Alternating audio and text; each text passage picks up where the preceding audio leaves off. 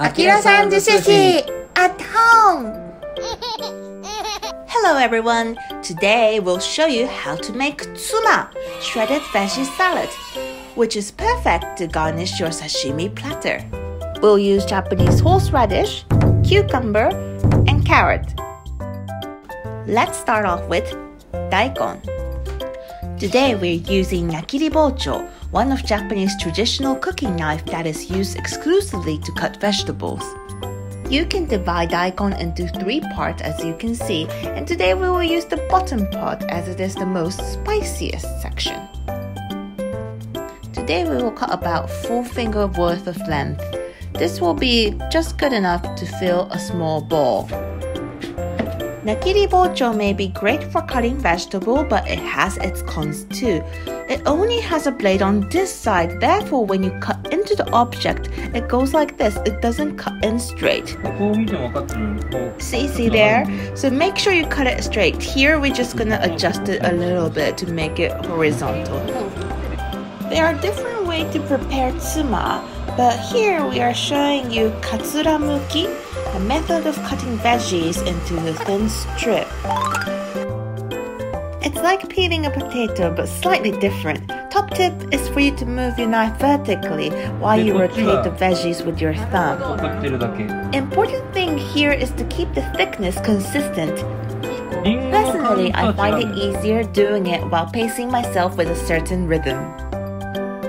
Now, as you can see, we have a long strip of daikon, so let's cut it into a smaller strip and then stack them all together. Shred them into a long thin strip and keep a bowl aside, and once you're done cutting, place them in the water.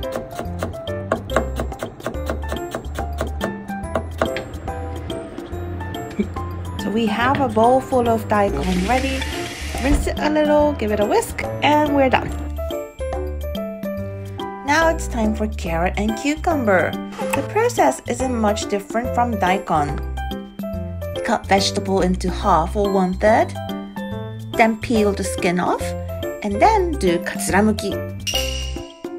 Here we're using carrot, daikon, and cucumber, but we can use a wide variety of ingredients as tsuma. It can be myoga, seaweed, shiso, you name it. Not only that, it brightens up the plate, but it's a lovely way to reflect the seasonal colors and flavors. Here, Akira-san is showing you how thin you're aiming for when you're slicing vegetables. This makes a huge difference in texture when you eat it. So here's a question. What is tsuma anyways? As mentioned in the video earlier, tsuma is a shredded vegetable that acts as a garnish, mainly for sashimi rather than sushi. Originally, tsuma was made only from daikon because of its sterilizing effect. It was said to be more hygienic to lay sashimi on top of tsuma rather than directly placing on a plate.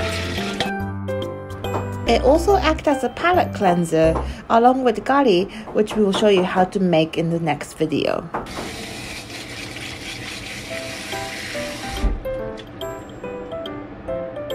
And now our beautiful crisp tsuma is ready. There, I placed it along with kohada. See how beautiful it is? Thank you and arigatou. See you in the next video.